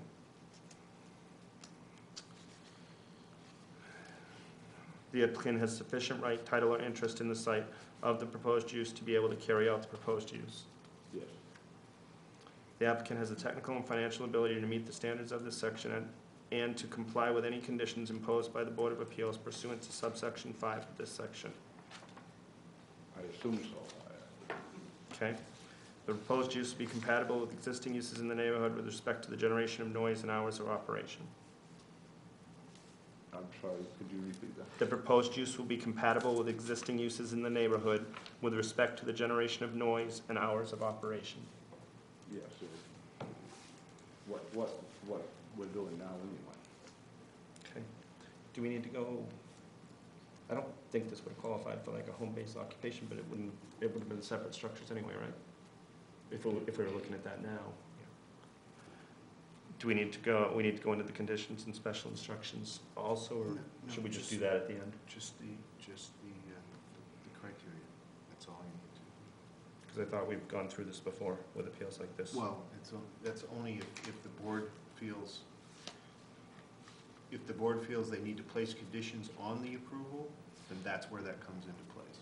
Okay. If you feel that a fence needs to be constructed, or shrubbery needs to be planted, or tree buffers, or things of that nature, that's where that would come into play. Okay.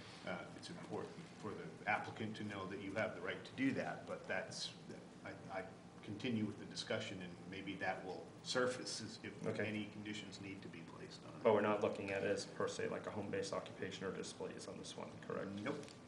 Okay, thank you. Questions from the board? Start. I know you had a few, so we'll start right off with you. For your questions, you had Mr. Blaze. I don't have any questions. Okay. Does anybody else have any questions? I think my first question is North Atlantic Nationals, how, are they a growing company, or is their anticipated traffic and activity likely to increase as time goes on? Or is it more likely to be pretty stable from what you've described? You can come up and introduce yourself, where you're from.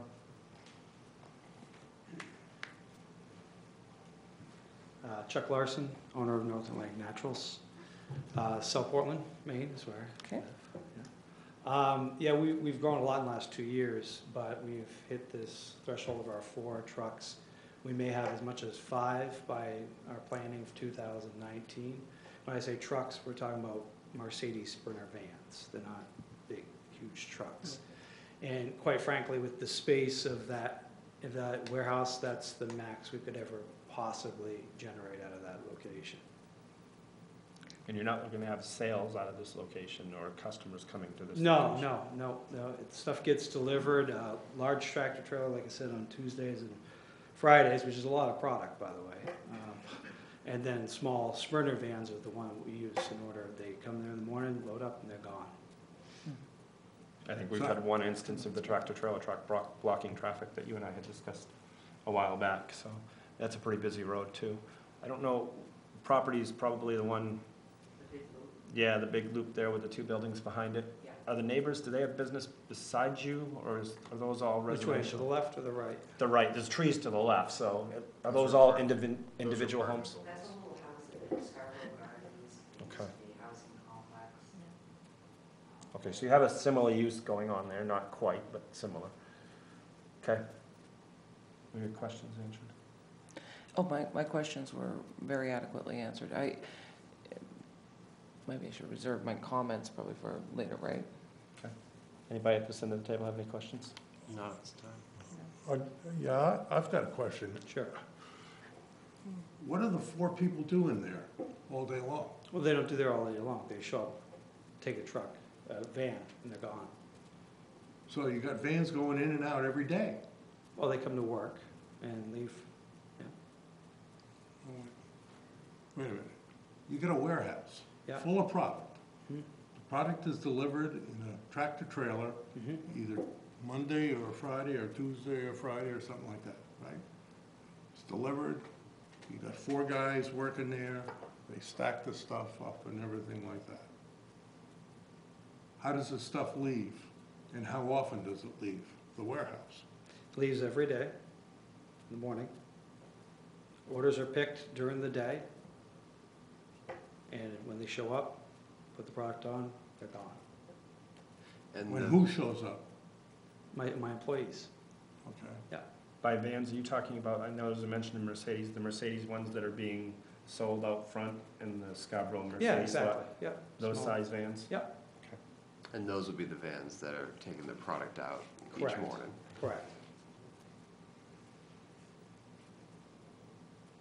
So in a 5-day week, Yes, 5 days a week. how many of your little vans are going in and out of there? Well, they come to work every day, 4 vans, and they leave, so, Do the employees take them home with them? at yes, the they end do. So 4 vans entering in the morning and then 4 vans exiting as soon as they're filled with product. Correct. Okay. Yeah. And sometimes they don't even come back at the end of the day. They Mhm. sometimes go right home. Yeah.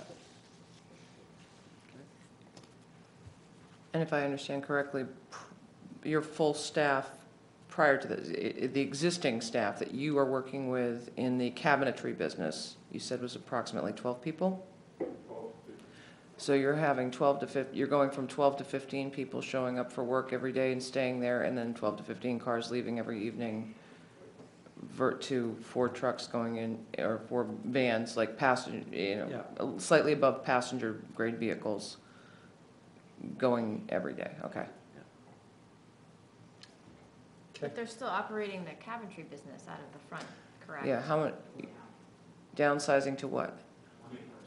Just to you? Okay, Okay, thank you. You should get a big raise then. right? Any other questions from the board? I'd like to open it up for the public hearing. Anybody from the public wish to speak? Seeing none, close the public hearing. We'll go down through the questions. So I can read the questions. The proposed use will not create unsanitary or unhealthy conditions by reason of sewage disposal, emissions to the air or water, or other aspects of its design of operation. Start down the same end, please. No, I mean, the buildings were used to store cabinetry, and now they're gonna be used to store other product. So I don't think that's gonna be an issue. I'll also note that the applicant stated that they're no longer using finishing products, which would theoretically pose a danger to the environment if not properly disposed, and the fact that they're no longer performing those type of tasks there just it decreases the risk of having any unsanitary or unhealthful conditions. I think that there'll be fewer people using the property and less impact to the environment in general, just because the workload that's going to change. I have no problem with this. It's warehousing now, it's gonna be warehousing in the future, so no change. I'm assuming the 12 employees didn't carpool, they probably came in independent cars. So we're going from 12 cars down to 4 cars coming and going on a regular basis, so we've got less emissions there. Like has already been stated, we have other products that aren't being done anymore that could have an unsanitary effect to the design or reasons for emissions to the air or water quality. There's no real river or anything there either, right? Okay. All in favor of A being met? It's unanimous. B, the proposed use will not create unsafe vehicular or pedestrian traffic conditions when adding to the existing and foreseeable traffic in its vicinity. Start down the same end, please. This was very helpful, this after the fact submission, this was very helpful. I'm embarrassed to say I lived on Broadturn Road for 8+ years. I had no idea that operation was going on there. I maybe saw 1 van pull in there in my 8 years. So the fact that that never impacted me and you're now decreasing it to even more, I mean, that seems great. Yeah, I agree. I mean, again, I appreciate the after the fact submission. You're indicating that you're going from 12 to 15 employees down to 4, and looking at the comparison with the apartment complex directly adjacent to it, with a significant number of cars coming and going each day. Theoretically, based on the numbers that you've given us, you'll have less traffic coming out of your property now than before. Down this end?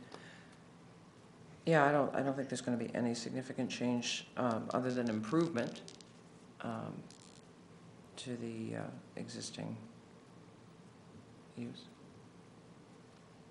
I'm not convinced that there's no impact. I think there is an impact. I think there's a big impact. That's my opinion. I do like the fact that you guys have a U-shaped driveway, so we're not getting things backing in there and backing onto Broadturn Road, which could be very dangerous.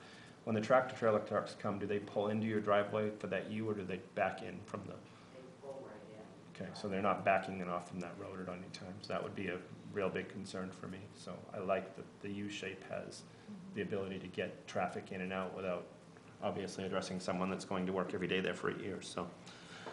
All those in favor of B being met? Yeah, it's 1, 2, 3, 4 to 1 opposed. The proposed use will not create public safety problems which will be substantially different from those created by existing uses in the neighborhood or require a substantial greater degree of municipal fire, police protection than existing uses in the neighborhood. I would think just looking at the apartments next to there, we can have some comments about that, but we'll start down this end as well. Right, I don't see how this would be any significantly different. Maybe the product you're storing might be a little more appealing, but, you know, if the planning board seems okay with it, that seems fine. I would agree.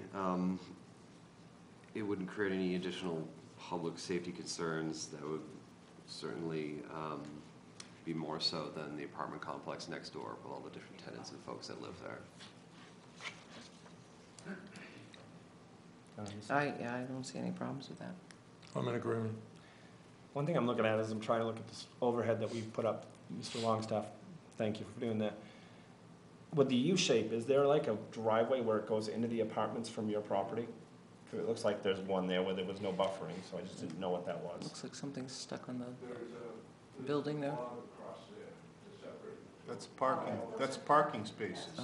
Okay, but that doesn't connect. There's a log that blocks it off. Okay, thank you. Let's see. All in favor of C being met? It's unanimous.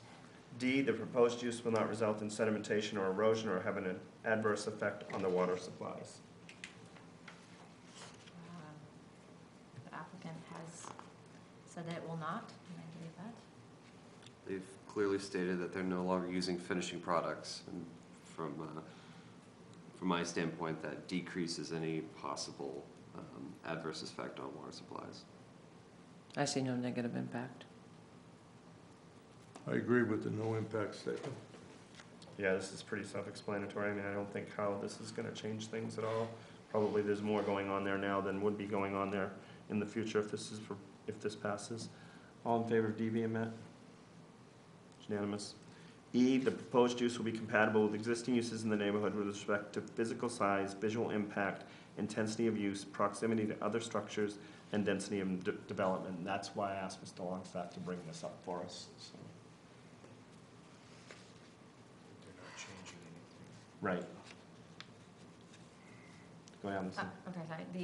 I mean, I think the proposed use is compatible to what was being operated there currently and for the, you know, last 20, whatever, how long, and will not be changed.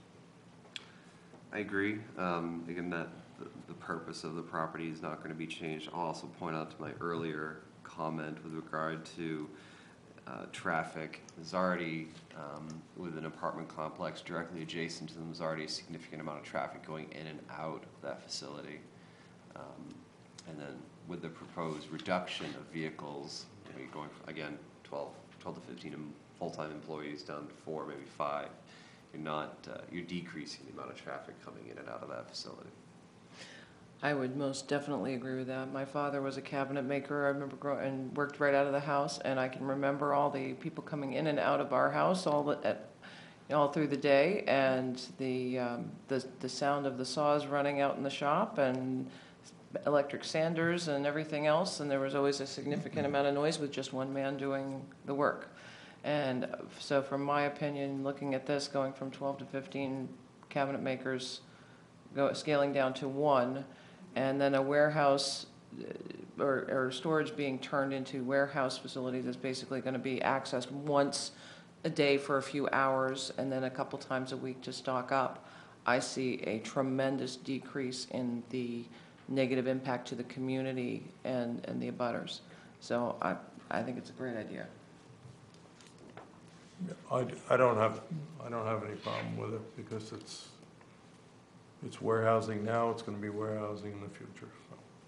Well, it does help to see the overhead, so we can see that there's something going on right next door to them that's an apartment complex, so it makes me a little bit more at ease with it, because if it was just regular houses being on both sides and a business in the middle, but by Mr. Longstaff's comments, this was permitted as it was running before. It wasn't like they were just opening this up and running this business without anybody knowing, and the town had to go down and tell them that they needed to have permits for it, so. All in favor of E being met? It's unanimous. F, it's not located in a shoreline zone, correct, Mr. Longstaff? That's correct. So we don't really need to go on to that, but just all in favor of F being met? It's unanimous. G, the applicant has sufficient right, title, or interest in the site of the proposed use to be able to carry out the proposed use. Start down at this end, well. I'm sure the applicant can back up the fact that they own the property.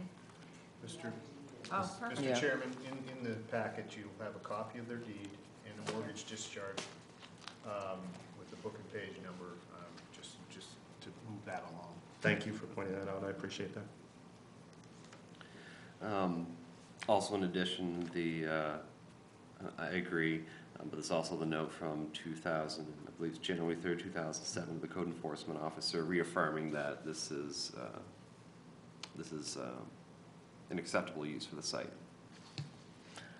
And I would presume he's gonna pay you to store his stuff on your property, right? Which, so I'm expecting that that's probably going to even help improve your financial position, especially as you scale back your business. Either that or they're gonna be building cabinets. A lot less cabinets. I'm in agreement. Yeah, I mean, you've proven that you have the right. Mr. Longstaff's backed that up with what's in our packet, so, I mean, you folks have the right and title interest in the property, and you're using it in a way that is permitted. So, all in favor of G being met? It's unanimous. H, the applicant has the technical and financial ability to meet the standards of this section and to comply with any conditions imposed by the Board of Appeals pursuant to subsection 5 of this section. Mr. Chairman, if I may? Yes, sir. In your packets, the applicant has provided information, a summary from the Maine Department of the Secretary of State showing that the 94 Broad Turn Road Associates LLC is a company in good standing. They also provided a copy of the LLC's authority from Gorham Savings Bank, listing Richard Cook or Cheryl Cook as designated members of the LLC that can withdraw funds for that purpose. I think that adequately answers that question. Thank you. Do you want to just keep on answering these for us? Nope. I only step in where needed. Let's go down the end and come back through. Well, I think the applicant has submitted information to suffice H. I agree, I have nothing to add. Yeah, very complete application, thank you. I agree. Yeah, I would agree as well, and to be honest with you, I don't see that we're going to propose anything for that, but I could be wrong. All in favor of H being met? I. Anything on this one? The proposed use will be compatible with existing uses in the neighborhood with respect to generation of noise and hours of operations. We've already had board comments on this, and we've had comments from the applicant, but let's just go down through to finalize it, please. Right, again, I mean, I think the proposed use is gonna be compatible to what was being operated there previously, and again, we're scaling back to more quieter, yeah. I agree, and I'd also add they're indicating that large tractor trailer deliveries will be between the hours of 9:30 and 11 a.m. in the morning. Typically, most people are at work, no one's around. Additionally, their small box delivery trucks operate between the hours of 8:30 and 3 p.m. Monday through Friday, so it doesn't appear that there's any work that's going to be done on the weekends, and the hours of their function is going to be limited to the normal work day, so it shouldn't create any additional noise that you wouldn't hear. Yeah, I actually, sorry. No, sorry. I actually see this as being more compatible with the residential nature of the abutting apartment complex. So I think this is a good thing. I agree. Yeah, you're gonna have employees there for a shorter period of time, you're gonna have much less employees there. You've got a lot that's gonna be changing with this, so I think the noise and operation of hours was probably a lot more before with all the people with their cars and doing the work that they were doing. And we've heard that there's basically just 4 trucks that are coming in, picking their route and going out, and maybe not even coming back the night off. So the trucks do go home with the folks that are there, so we're not gonna have a truck driving in at 1 a.m. to be parked at the facility because it didn't get its route done on time. All in favor of I being met? Does anybody have any conditions on special exemptions that they would like to impose on this? Yes, Mr. Longstaff. I have no conditions, and I don't mean to interrupt. I just would like, before the board concludes their decision-making, as we're going down through this, what I'm doing is I'm jotting down the comments to try to generate findings, fact, and conclusions of law. On the letter C, the proposed use will not create public safety problems. I didn't really hear anything that really generated a finding of fact that we can draw a conclusion from. And I guess what I'm trying to say is that I'm wondering if, public safety, to me, in this case, would be, and I think Ms. Shoup started to hit on it, is this product that's being stored more attractive? It's probably unlikely that people wanted to bust in and steal kitchen cabinets because they didn't have the wherewithal to load them and take them away. Well, it wouldn't have been the kitchen cabinets, it would have been the lumber. The lumber. All the tools. Yeah, and Yeah. all the tools. Because we had walnut, for instance, so Yeah. I'm sorry, Yeah, you gotta step up. They can't hear you if you're talking. I while you're sitting down apologize. there. I engaged him back there and I should have asked him to. It would have been the lumber or tools rather than the finished cabinets. Exactly. The walnut lumber was $12 a foot, a lineal foot, a board foot.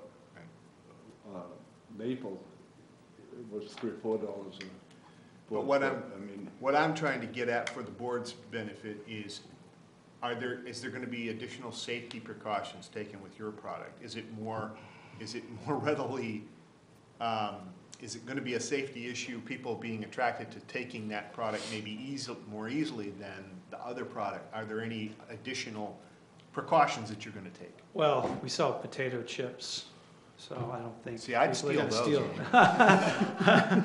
They were good potato chips. And kombucha products and things like that. There's not really a market out there for people reselling potato chips and kombucha.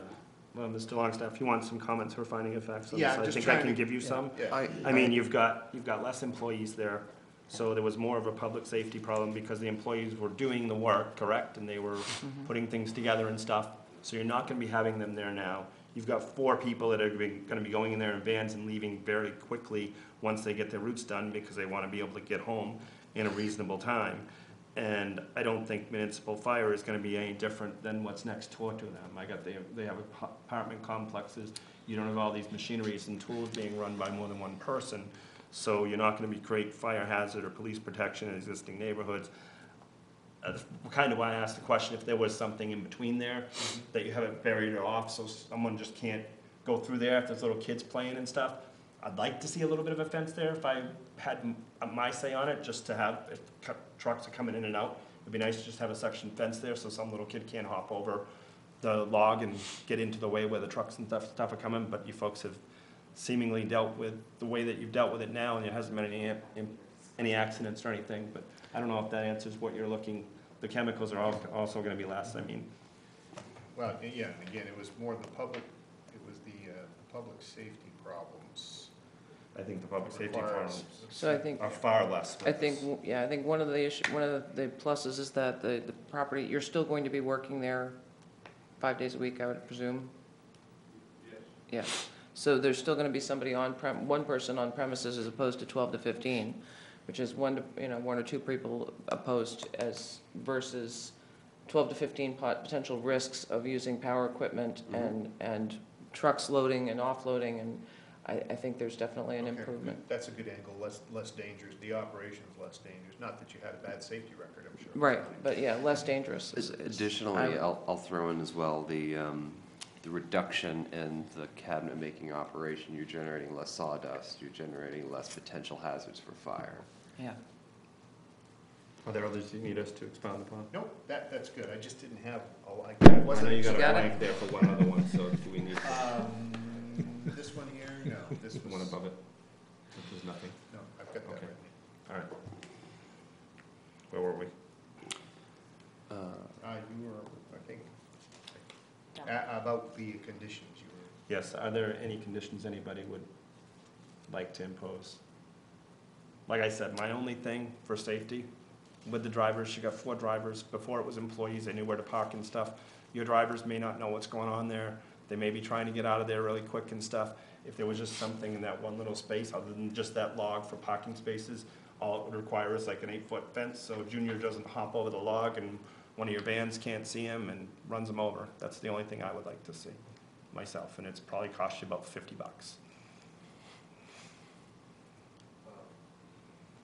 Yeah, we can put a fence on it. Okay. It's gonna be a longer fence, 50 bucks will buy. Okay. Yeah, because otherwise they can just go right around it. There's a lot of Yep, I didn't know how much of a section there is there, but, Yeah, it's, and maybe 3 or 4 sections, so it may be, there's probably a pickup truck parked there, so. okay. You can get an idea from that. Yep, if you're willing to do that, I'd be okay with it. There's no problem. It's 19 Can you meters. just come to the podium, just so we can get it on the record, sir? Yes, yeah, we can do that. Okay, thank you. Probably, we need to extend, I'd love to have it in front of their trash. Yeah. dumpster anyway. Yeah. Well, I'd like the We will dumpster to be extend it seen. beyond that. Sure, well, I guess I'll move to approve appeal number 2644 under the condition that the applicant installs a fence in the open area between his facility and the apartment complex. Well, how long is the fence Well, gonna be? I Because purpose, kids can go, They will go around, it's they're not gonna gonna go matter, right around the stuff anyway. unless you connect it to the building. I purposefully I left, don't think you need a fence. I purposefully left off length and leave that to the determination of the applicant, as they have, you know, if he sees that there's a spot where you can put a fence up, he can put it It up. seems like something you're willing to do anyways, because you want to get the dumpster on the other side anyhow. Yeah, where So- where you further dot is, it's like a jungle there anyway. Kids Right. can't get through there. It's Okay, prickle bushes and. and that's what I figured. I'm just looking for that open area that's completely open. I think it would be great if you added the fence, but I don't feel it's necessary to make it a condition of approval. That's my opinion. You had it on your motion, so I would I'll- request it as an I'll, amendment to your motion. I'll amend my motion and just say move to approve appeal number 2644 as presented. I want the fence. You Second. want the fence? Yes. Oh, okay. That's what I'm saying, you had it on your motion. He wants a vote on that. Sorry, I Yes. apologize. So let me retract, go back to my previous. So I move to approve appeal number 2644 under the condition the applicant installs fence in the area between his building and the adjacent apartment complexes, The open area, yes. the open area. All those in favor? Or is there a second? Oh, yeah, sorry. Is there a Is second? anybody gonna say? Someone has to second it so we can vote on it. Unless they don't agree with the fence. You'd have to have a I just second don't to feel vote. There's no second, so the Okay. motion dies. All right, Okay, so the motion. so you need to do a new motion. Need another motion. Someone want to say it?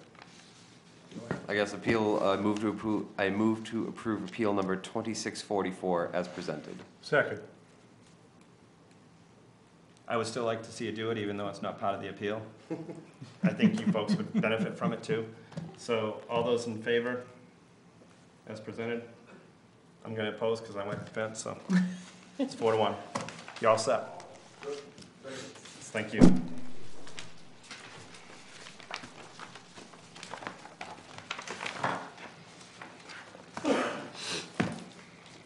All right, next on our agenda is ordinance amendment proposal, front yard setbacks on corner lots or lots bordered by more than one street. That was in all of your packets.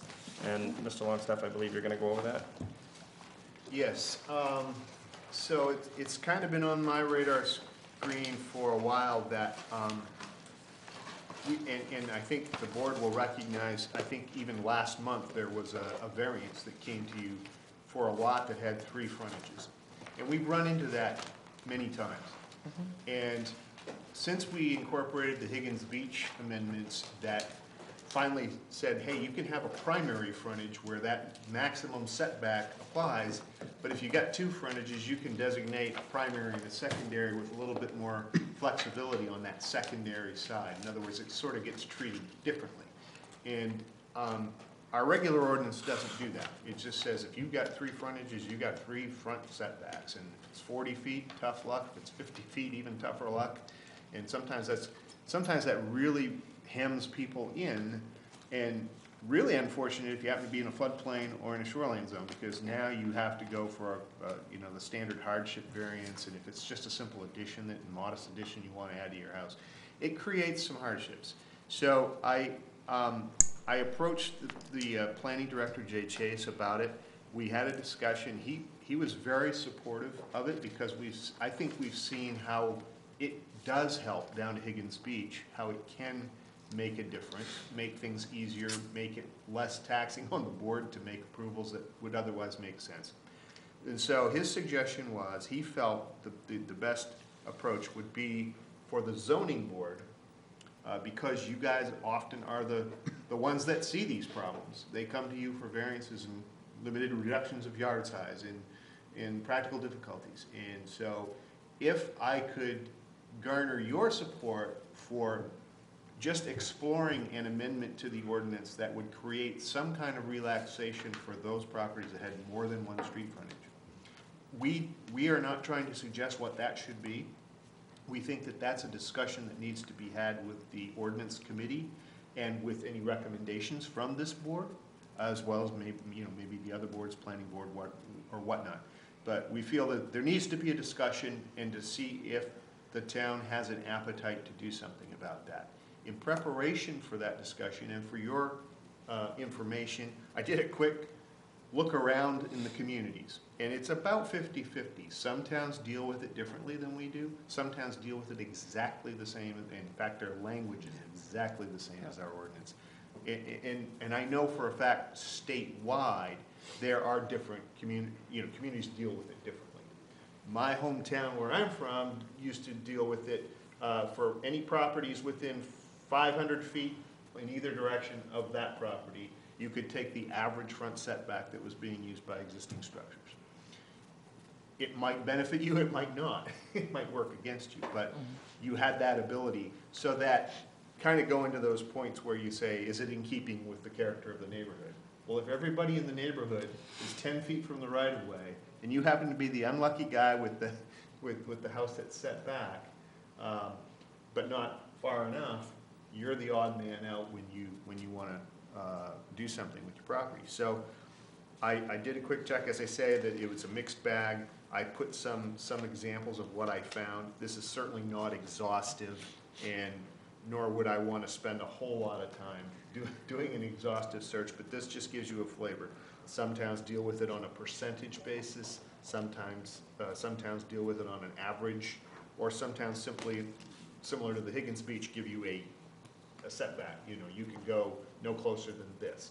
Normally you'd be 40 feet. You can go no closer than 20 feet, half the normal setback.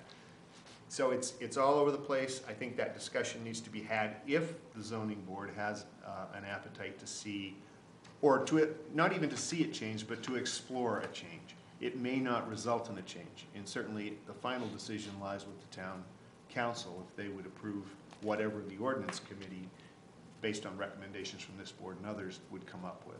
It does need to be considered and looked into, because we had the one property that had, what, 2, if not 3 frontages a while back, and I don't know if that one's actually been even settled out yet. Which one was that? I think there was one that we had. What area of town is that?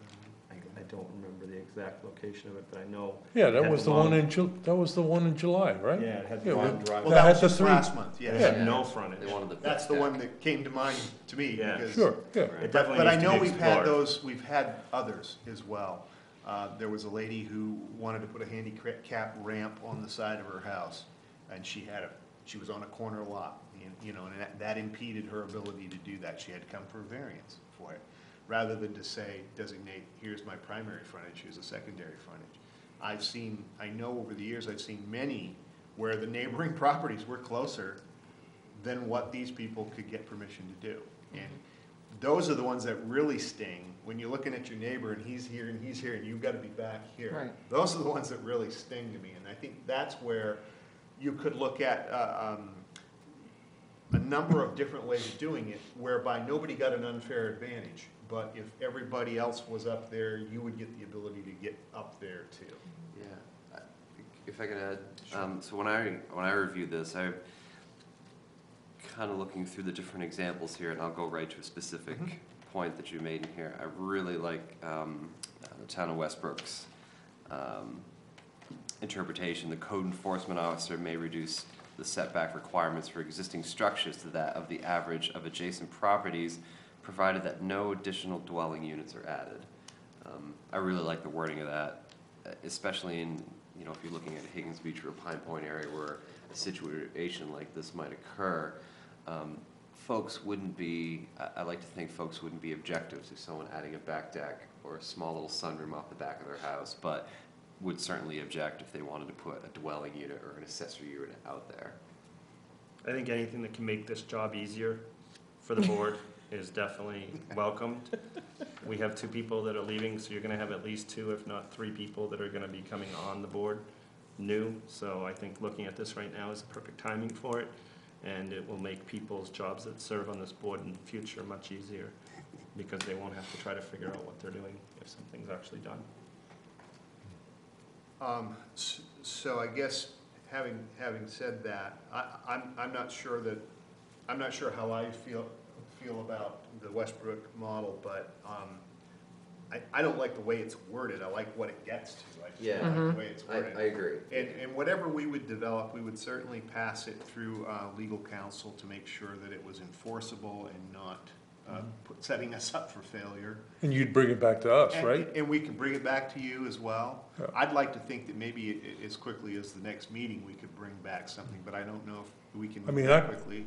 Well, we are gonna be meeting with the town's lawyer at our planning board and zoning board meeting. That could be something we bring up to council at that point if we decide tonight that we think it should be done. And I mean, we had 2 of them tonight, Right. 2 corner properties Yes, tonight. yep, you're correct. You know? They just And- both and- happen to be in Higgins Higgins Beach. Beach, so they were already And they addressed, work, exactly. that works good. Yeah. Mm-hmm. Well, actually, the first one wasn't in Higgins Beach, if you're talking about the one with the curved frontage. Right. But there's an example. There's another one. I don't even know if that one would actually qualify. And that wasn't really a hardship. It was really based on the fact that they moved the house back because of ledge. They had plenty of room to be forward on the lot and would have allowed, but anyway, different deal. So I guess what I'm looking for is some direction from the board or some recommendation to go forward with exploring possible amendments to our ordinance to deal with multiple frontages in a different way than we currently do. show of hands, Definitely agree. all in favor of exploring this and coming up with some recommendations maybe as soon as the next meeting? I think it's unanimous. Unanimous, okay, very good, thank you very much. I'll be sure to include you, in any, if they're seeking, or let me put it this way, as you think about this, if something pops into your head or you see an example that I presented that you particularly like James, Mr. Hebert just said he liked the Westbrook, if you think about this and have any suggestions, please forward them to me. I will also come back to you, and ask, but in the meantime, feel free to forward me any suggestions or thoughts that you have, because I'd like to have a good first discussion with the ordinance committee on this and bring your thoughts along at that time, rather than to have them go in a totally different direction that wasn't something you guys were comfortable with and come back and you guys say, no, I don't like that. But, so anyway, I'll put that out there, and I appreciate your support for this, and we'll see where it goes. Actually, one suggestion, if I may. Okay. In addition, I like the, provided that no additional dwelling units are added, however that's worded. One additional suggestion might be, is to provide a percentage limit that an expansion in that sort of backyard would be. I don't have a specific number out in the air, but I know we've used percentages before where, you can't expand beyond 20% of the building footprint for XYZ project you want to do. Maybe this is 5%, maybe this is 10%. It allows someone to build that back deck or build that small little sunroom that they want to have. But, it keeps them from building a full-size accessory unit out in their backyard or something monstrous that would be a visible obstruction and take away from the character of the neighborhood. So I like the idea of, eliminating dwelling units and accessory units from it, as well as potentially instituting a percentage build-out limit. I like that idea. And we do have 2 seats open currently on the board. We'd appreciate anybody that's interested in volunteering. Actually, as of the 18th of this month, the appointments committee should be appointing 2 new members. 2 new members? Yeah. Okay, well, as of You December, won't be the new guy anymore. we will have 2 vacancies as of December to be filled as well. So if anybody is interested in joining the zoning board of appeals, would welcome you to put a application in. You can drop that off with the town clerk, Tody Justice, and I believe she is looking at people that are looking to be on as of next year right now. So if anybody's interested, would like to fill it up so that there aren't 2 seats come January that are empty like they are now. And also, great meetings, if people on the board, I would recommend everybody go to the MMA meetings. They're very informative, they're very direct, they tell us things we should and shouldn't be doing, and things that maybe we need to look at a little bit differently. So it's a great meeting, and it's a great knowledge base. I know two other members were at that meeting, I was also at that meeting, and it was a good refresher for me, but I think it helps out when you're trying to serve and look at the things that Maine Municipal is telling you, because they've got great amount of years and findings of doing all this, and they're available to all of us that serve on the boards as well. And like I said, we do miss our Karen, who has left us and moved on to a different position in another town hall, I believe, and we wish her well in her future endeavors. I'd also like to point out, nice job tonight. Thank you for being here, Tracy. Yes, thank you. And Brian, both of you for taking on the extra duties. Really appreciate it. Brian was doing double duties. Well, not Thank really. you for being here. Appreciate your support. Do we have any other comments? Just one, Mr. Chair, if I may, reminder, it was mentioned earlier, August 21st, we do have Attorney Saucier coming. If you are planning on coming, or maybe if you're not planning on coming, one way or the other, let me know. All 5 members have said they're coming. All 5 members have said they're coming, that's super. I need to know, because we're gonna have some pizza, so. I want to make sure we ordered enough food. Everybody on this board is committed. And any dietary restrictions, thank you, Karen, any dietary restrictions we need to know about ahead of time, let me know, and we'll accommodate. No nuts. I'm allergic to vegetables. That's all I have. Do I have a motion to adjourn?